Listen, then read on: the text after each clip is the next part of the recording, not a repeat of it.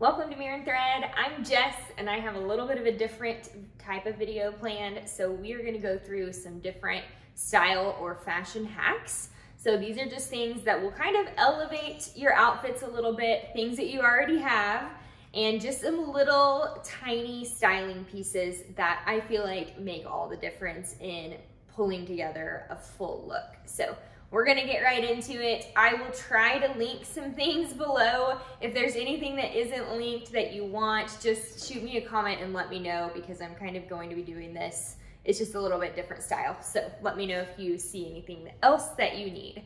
Okay, starting with my favorite, the beloved front tuck. And if you don't know what this is, it is so simple. It's literally just tucking your shirts and your sweaters and things in a little bit at the front. So if you see, like, if I just have it untucked, it's like, I mean, yeah, it's a cute sweater, it's fine. But for some reason, tucking it in just a little bit just elevates it. And I don't know why. I tend to do just slightly to the left, and you can kind of play with this in front of a mirror and see what you like best. If you like it straight down the middle, a little bit to the right, a little bit to the left. I always feel like this feels the most natural to me. The only exceptions being if I'm wearing a belt that I kind of want to show off, or like some button front jeans, or if it's a shirt that is kind of like a circle hem, then I will go ahead and tuck it just a little bit in the exact front. So super easy, but there, if you follow me on Instagram, if you head to my Instagram page, you will probably not find a single photo that I haven't implemented the front tuck on, try on or otherwise. I just love the way that it looks, and I feel like it slims the body and is a little bit more flattering. So that's that one. Let me know if you have questions about that one. Next up is another so easy trick, but I'm telling you, if you go from this and then you do the front tuck and then you roll up the sleeves, especially in the fall and in the winter, rolling up the sleeves of your sweaters, your cargo jacket, denim jacket, anything that you can, especially if it's something that's oversized. If it's like a flannel top, I always roll the sleeves on that. And for whatever reason, it just looks more put together, especially if you, which I don't have anything on right now, but if you like to wear like layered bracelets or kind of accessorize with different bracelets and rings. I just feel like it gives it just a little bit more oomph, and it's so easy and you don't have to buy anything else to make it happen. Okay, next up for specifically fall fashion is adding a hat. It seems so simple, but I'm telling you, there isn't hardly an outfit in my world right now that I don't think a hat makes it look even better. So if you just pull this on, you have an absolutely complete outfit, and all you did was throw on this hat. I think was like $20 or $30. And there's so many different options. You can do beanies, you can do more like fedora like this. I have some kind of wide floppy hats that are kind of wool that I wear a lot in the fall and in the winter, and it just adds a little bit more. And I once had a New Year's resolution to wear more hats, and I'm glad that I did, because now I'm such a hat person. I feel like they just make me feel put together, and I love this outfit now, and I would totally wear this out as is. Okay, the next tip is how to get away with wearing fall booties with a pair of jeans that doesn't look kind of ridiculous, like you have too much material at the bottom. So the best trick for this is to buy ankle length jeans, and they are perfect for fall booties. So these are kind of a raw hem, which I actually really like, and I will link a couple of different pairs of these, but they are the perfect length for these booties, which come up a little bit higher. So these are a little taller of a boot, but I think the ankle jeans makes it perfect. The other option would be to roll your jeans. So if you don't have ankle jeans, then you can just roll them once or twice, which honestly, I'm only 5'3", so pretty much all my jeans get rolled anyways, unless the store happens to have short length. But you can roll them, and those look perfectly great with booties. Do not tuck your jeans into your booties ever. Not good unless they're tall. So if they're short booties, don't tuck them in. And really with booties, like straight length or skinny work the best. So probably even wide leg, but probably not like more of a straight leg that you're trying to get inside of the booty, if that makes sense. If you're gonna do more of a wider leg, just leave it where it kind of comes over the booty a little bit. Okay, let's talk scarves for just a minute because these are one of my favorite fall winter accessories, but I know they can be a little bit tricky. So I'm gonna run through a couple different types. So this is an infinity scarf. This one's actually pretty old, but I will see if I have a similar one. But for the thing for infinity scarves to me is to get them pretty long like this so that you can double them up. So these are my favorite to wear with coats and jackets because they're so easy and they don't feel like a lot of extra bulkiness on your shoulders. So you can just wrap them around and then you're still good to wear your normal coat, and they actually provide a ton of warmth for your neck. They also have these, they are called snuds, I believe. So this is like an infinity scarf, only it's really short and kind of wide like this. It almost looks like a hand warmer or something. And this one's old, so it does have a few like pulls in it. But I will show you, this one is the best if you're going for maximum warmth. This is kind of what this looks like. So it's literally just to be warm on your neck. So this one, I prefer the longer ones if you're wanting to make more of like a fashion statement with it. This one, if you're gonna be out walking your dog or whatever, this one is perfect because it's definitely super warm right on your neck. So that's how I wear it, is you just put it right over the top and it's super easy. And I don't prefer the ones that are infinity scarves, but they're only big enough for one loop.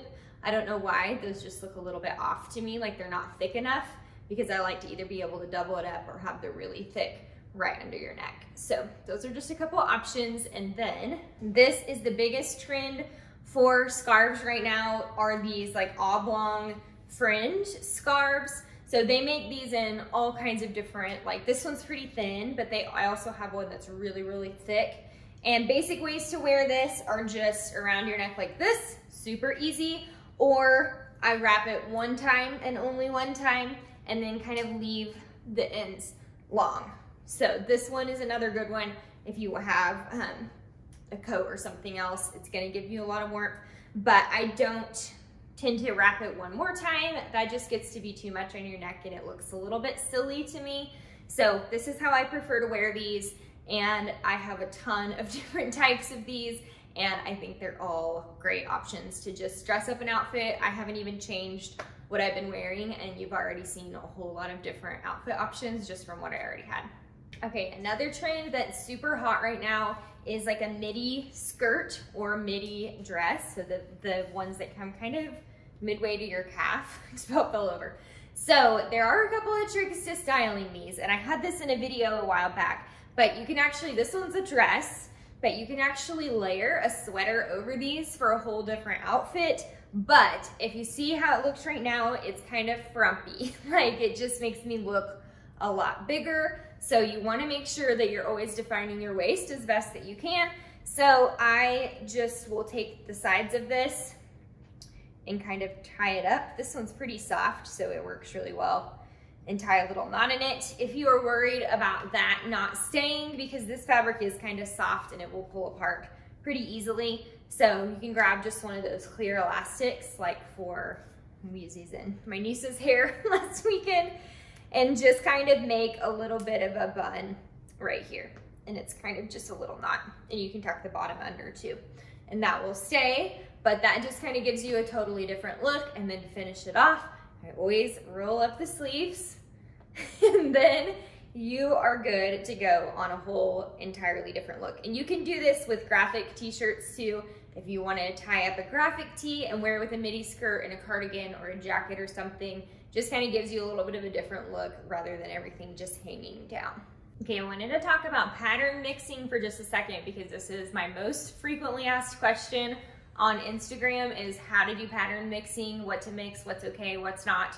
So basically my few tips, and I am not the greatest at pattern mixing, I will tell you. I can tend to keep it pretty subtle, but my basic tips are just keep it super neutral and very like low key as far as the patterns go. So a stripe is always a really easy pattern to mix to me. I consider these completely a neutral. You can pretty much do anything with them. I've even done plaid with stripes, so pretty easy to mix and match. And then camo is another one that's pretty neutral. I actually love plaid and camo together, and you can do this in different ways too. Like you can wear this striped shirt with some camo pants, or whatever. I've done that a couple of different times too, and I think it's really cute. So keep it subtle. Another easy one is leopard.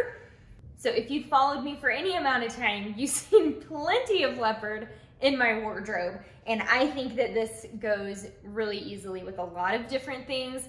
I think it goes with stripes, and I've done it with plaid. I've done it with a couple of different things. So leopard to me is a neutral. You just wanna make sure that you pay attention to the coloring. So if it's like a really bright leopard, then I wouldn't necessarily do another bright pattern. But just like an easy brown and white leopard, I think is pretty neutral. And you can do, especially with shoes, I wear leopard booties or leopard flats with all kinds of different things and all kinds of different patterns up top. And I really consider them to be a neutral at this point. So if you're wanting to dip your toe into pattern mixing, that is where I would start. So it worked out that I had this one planned for right after I was talking about pattern mixing, because this is a stripe and a plaid together, which I would totally wear and have worn. But I wanted to show that you can also wear your button-down tops or your flannel tops as jackets, especially in the fall, or just as a layering piece. So I like to open them up. You can do these with a graphic tee under, or a striped tee, or just a basic plain white t-shirt or black t-shirt. But it gives you just multiple options for wearing your flannels. I know typically when we think about these, we think of wearing them buttoned up, tucked in, or whatever. And even some of your nicer like work tops, I have worn as shirt jackets before. So just gives you a little more wear. Okay, another thing I get asked about a lot, specifically in the summers, is how to wear backless dresses or tops without your bra showing. So this one has a back cutout, and I prefer these sticky bras. So there are a couple of tricks to these. First of all, I will link my Ride or Die sticky bra. It's from Target, and I have bought a couple of them from other places, including Amazon, and they were horrible. They didn't stay at all. So pay attention to which one you're getting, because the quality does make a difference.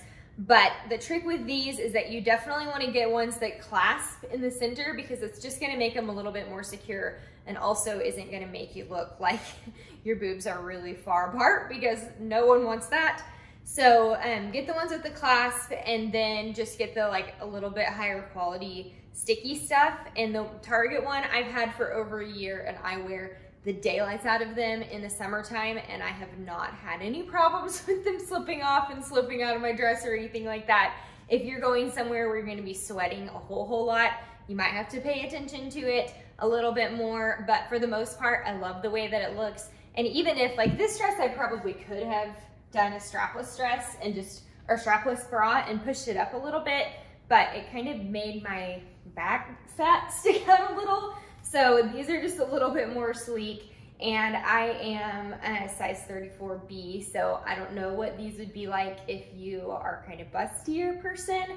So let me know if you have tried them, but I do think that they're worth a try, because it's really nice to not have to worry about a strap poking out all night. Okay, final one kind of, because this is a little bit of a two-parter, but if you remember our leggings pants debacle that was going down a couple years ago, and I was always a big proponent that they can be, but you do have to pay attention to what you're doing. So the trick with wearing leggings as pants and making them look where you feel comfortable and your whole booty's not showing, super simple. Make sure that you have something covering your booty, for sure from behind. So these long cardigans are really in right now. This one's Barefoot Dreams, and it's so cozy and wonderful, and it will cover your booty and be so great. And there's tons of different duster cardigans or oversized sweaters or a long jacket. Any of those things are totally fine to just wear them with sneakers and wear it like a normal outfit, wear them as normal pants. You also want to make sure that you have something that comes down a little bit longer in the front. So this is actually one of our Mirror and Thread t-shirts that my husband and I designed, so you can check that out, the link in the description too. But these come down a little bit longer, and I like to make sure that it's definitely hitting like below, like right at my thighs, and not showing any of the things. So I think that when you do those two things, you can totally get away with wearing leggings as pants, and you don't have to worry about making anyone or yourself uncomfortable. My other favorite thing about wearing leggings as pants is that they are perfect for tall boots. So if you've been curious about over-the-knee boots, this is my particular favorite way to wear them, is either with a pair of leggings underneath or when it's cold, or like a dress or a skirt. So I don't tend to wear these over jeans. Some people do. I find that I kind of have bigger thighs, and so I don't like the way that that looks. I feel like there's like a little bit of spillage over my thigh area if I wear them with jeans. So I prefer them with leggings, but I think the leggings are the perfect thing for this. And by the way, this poncho is amazing too, super soft.